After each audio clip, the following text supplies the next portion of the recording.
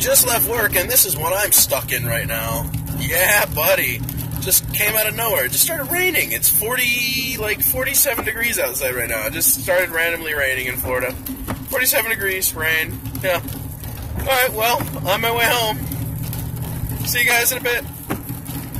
What's up, guys? Just got home. It's a little rainy outside, and it's cold. Got myself a drink of water, getting prepared for the video in case I get thirsty throughout the video, like right now.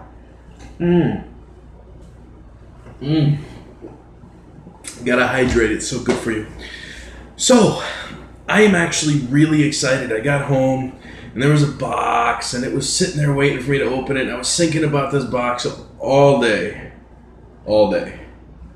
Well, I'm home now. I have the box. It's right here. This is the second thing that I get really excited for, other than drones, is RC boats.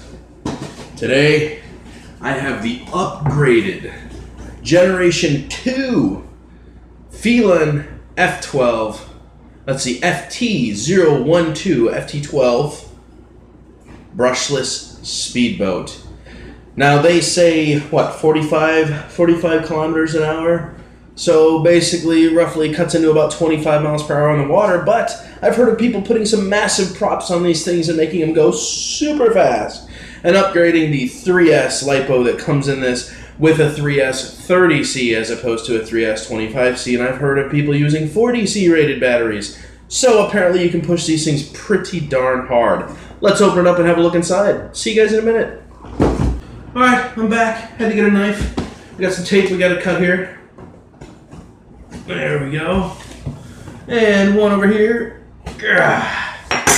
Beautiful. Let's pull these latches and have a look inside. Oh, I'm so excited for this. You guys have no idea. Oh, sweet. I already like the presentation, to be honest with you. That is cool. Smaller than I expected. But, let's not take that too far because that has stuff in it. This one, however, does not. Oh yeah, this is actually very heavy, surprisingly. I was not expecting this to be so heavy. Wow. That must mean that, let's go ahead and pull this off. Is that right? Oh yeah, okay, cool. And then lock, unlock. Is that unlock? Oh, no, lock, unlock. Unlock and unlock. Oh, that's cool. So that just goes in there real smooth. And then all the locks go down. That is awesome. This actually looks really well made. I'm not sure what the rock salt is for. I wouldn't expect there to be too much moisture in here, but this is actually a pretty nice little setup, man. I'm very surprised by the build quality of this. This is looks like it was very well built, surprisingly. And that brushless motor actually looks like it's very nice as well. So, it'll be interesting to see how bad this little puppy actually tears it up on the water. But this definitely has a good weight to it. It feels just heavy, solid. And I love what they have going on back here. These are probably stabilizers. And then it even has down paddles to keep it from hopping across the water too much. Look at this. This is cool. It's got a little water cooling chute right here. So as it's speeding, it looks like it sucks it up into here. And then it goes up there. And then it looks like it travels up to the motor, goes through the motor line. And then it looks like it travels up through the ESC and then back out. And then over to this line. And it looks like it shoots the water out right there. That is cool. Very nifty water-cooled system. I'll be very curious to see how well that works. I would think you would probably have to be going pretty fast to actually make that work properly. I don't think going slow speeds would really help, so I may end up actually hooking a scoop on this and carrying it a little bit more underneath the boat so that the scoop just is automatically always pulling water as opposed to having to go fast and then shoot it up in there. That's something we'll have to look at. Let's set this down. I don't want to leave it on the tail too long. Okay, yeah, see, I already don't like that. That's not, let's hang it off the back a little bit like this. Alright, that way we're not setting any tail pressure on anything.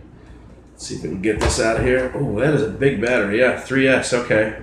3S 25C, 11.1 volts. Oh my god. It's a lot bigger than I was expecting it to be. That's crazy in this little tiny package here, man. I'm very surprised by the size of the battery of this.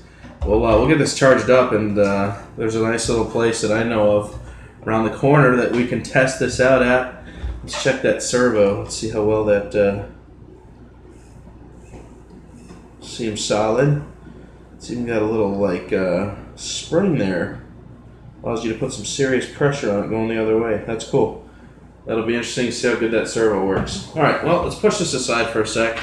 And I love it. It looks super clean. Let's see what else we got in here. So we got another one of these types of chargers.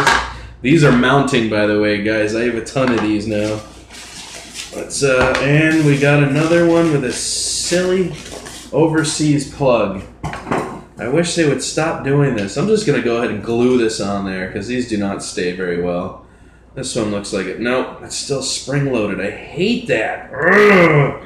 If you know it's going to the U.S., just send me a U.S. plug, man. This is so silly that I have to do all this kind of stuff.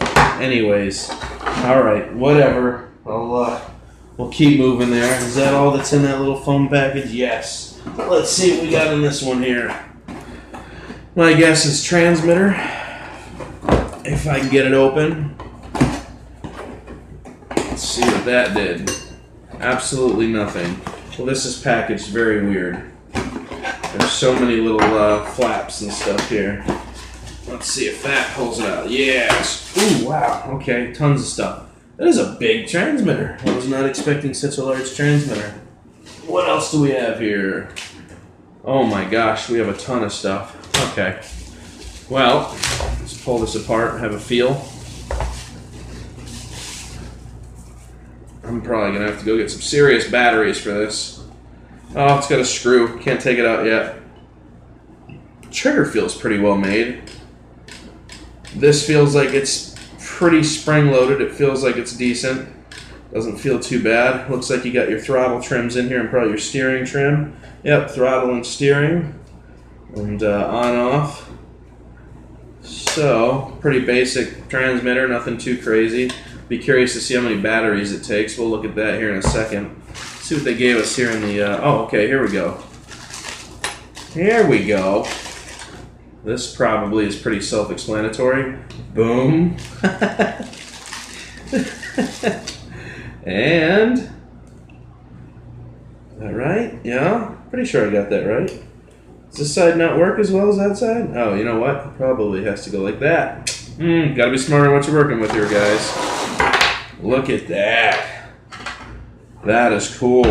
How about that? We're actually going to go ahead and take the battery out here. Come on out of there. Let's strap all this back on real quick. If I can get that in there. We'll just set that on top for the moment. Lid goes in first, then the back. I like that. I like it. And we got some nose cones, it looks like. Nose cones? Is that correct? Looks like a nose cone.